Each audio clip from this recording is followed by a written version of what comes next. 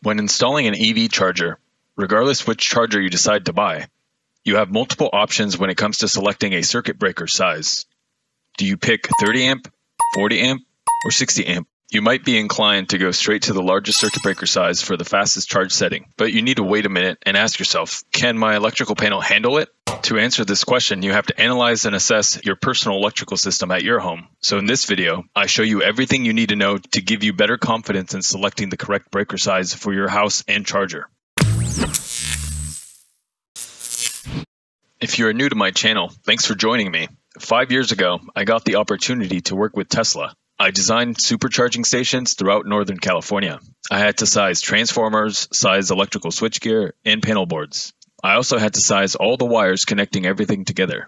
I definitely learned a lot, and I feel like all the content in this video is very important and you would highly benefit from all the concepts I will go over. I have to warn you, electricity is very dangerous. If any of this makes you uncomfortable, please hire a professional to do the job for you. I'm not responsible for any mistakes or miscalculations. With the disclaimer out of the way, I'm going to start at the very beginning, from square one. This is what a residential electrical service looks like in the United States. This is a single-phase split system. It is a 120-240 volt system with 4 wires. You have line 1, the red wire, line 2, the black wire, neutral, the white wire, and ground, which is green.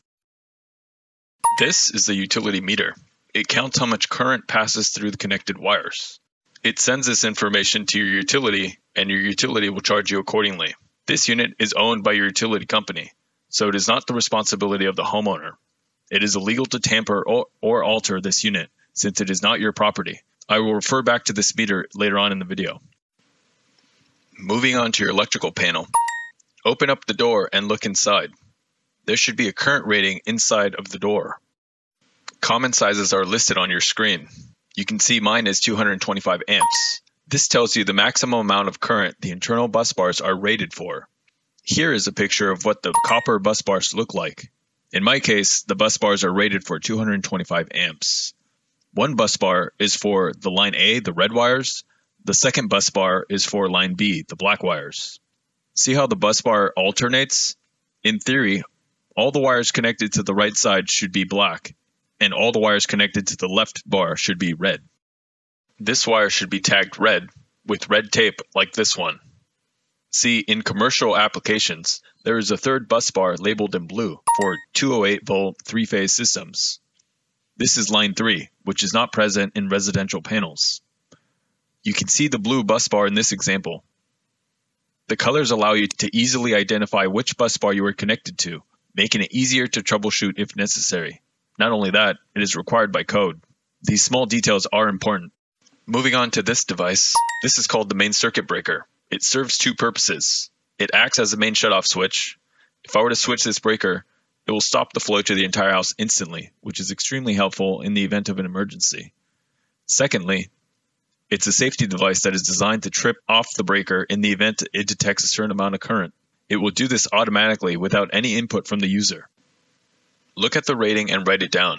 Mine is rated for 200 amps. If you don't have a main circuit breaker, that means your home is probably older, and unfortunately, the calculations I'm about to show you do not apply to you. This will be a topic for a different video. Also, I'm making the assumption you only have one electrical panel, and you will connect directly to it. If you have multiple panels, and you want to connect your charger to a sub-panel, that will be a topic for a different video. I still highly encourage you to watch and follow along. The electrical code has this equation here to determine if you can install a new device on an existing electrical service. From left to right, it is existing maximum demand times 25% plus the full load current of the new device is less than the electrical service size. The units for this equation is in amps. The electrical service size is the maximum amount of current your entire property can handle. This is the maximum allowance. Common sizes are listed on your screen.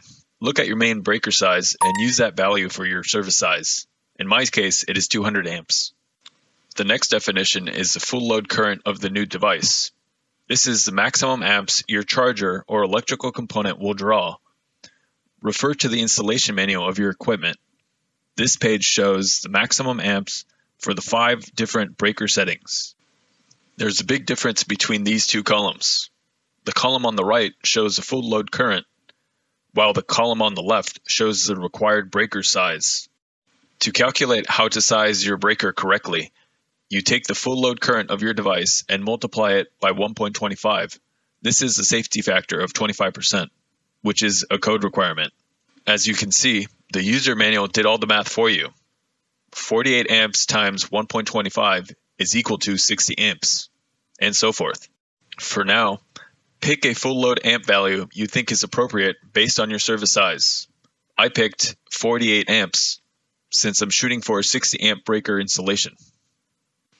Going back to the equation, the last step is to determine the existing maximum demand. Maximum demand is a worst case scenario. In other words, under heavy power usage, when everyone is home, when most of your lights are turned on, when TVs are on, you might have the AC running, and you might have the washer and dryer running too. How much current draw does your electrical meter register? This is what we need to find out. This is called maximum demand. The electrical code requires 12 months of utility data to find this maximum demand value. To do this, you will need to sign in with your utility company and download your power usage. Every utility is obviously different. You might be able to do it online, or you might need to call. Do whatever it takes. I have Austin Energy, and they made it pretty simple to download this information online. Remember, we need 12 months of useful information. So if you're installing a charger in a vacation home that has been empty for the past 6 months, that data is useless. You need 12 months of useful information. I have my data pulled up here. Back to the utility meter.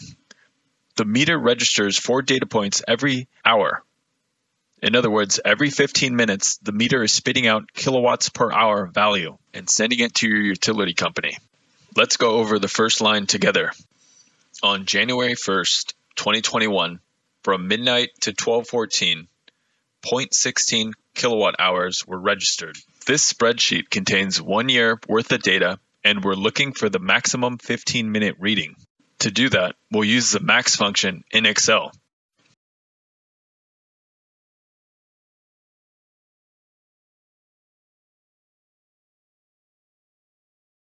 Remember, this result is in kilowatt hours. We need kilowatts, not kilowatt hours. So to find kilowatts, we need to convert and divide by time, which in this case is 15 minutes. 15 minutes is equivalent to 0.25 hours, so divide by 0.25 and you get power in kilowatts.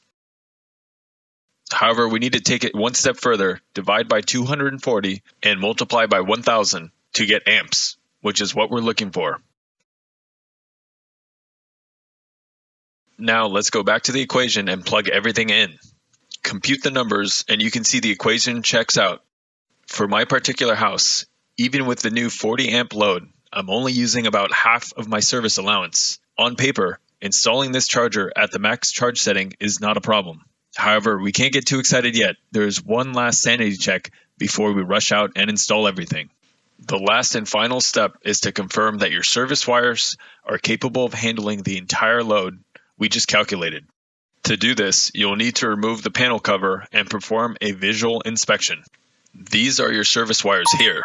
Remember, these wires are always live. Your main circuit breaker will shut off anything downstream of the breaker, but your service wires do not shut off. Only the utility can de-energize these wires, so be extremely careful. If you don't feel comfortable doing this, please hire a professional. Taking a closer look, you can see these wires are aluminum. Notice the markings AL. If you have copper wires, look for the markings that say CU. Moving on to the size, you can see these wires are 4/0. This table applies to residential service wires only. As you can see, the minimum wire size for a 200 amp service is 4/0 aluminum, which is exactly what is installed. Said in a different way, these 4/0 aluminum wires can handle up to 200 amps. Your service wires are the limiting factor. You can never exceed the current rating of your wires. If for some reason you cannot read the insulation on your wires, I've got news for you. Hire a professional. Please highly consider doing so. This is not a guessing game. You have to be 100% certain your service wires can handle your new load. I can't stress this enough. Based on this calculation and the confirmation that my service wires are sufficient to handle 102 amps, I can fully confirm installing this EV charger at the max charge setting is no problem for my personal home. Let me recap this entire process. You will need to investigate and find the following. Number 1, your electrical service size. Number 2, the full load current of your new device. And number 3, you need to find your maximum demand for the past 12 months. Plug in all the values for this equation and compute. If everything checks out, confirm your service wires can handle your new load based on the table provided. If your computation fails, select a smaller charge setting. You have 5 different settings to try from. Keep trying until the equation is valid, and then check your service wires. Yeehaw! I hope this information was helpful. I'll see you in the next video.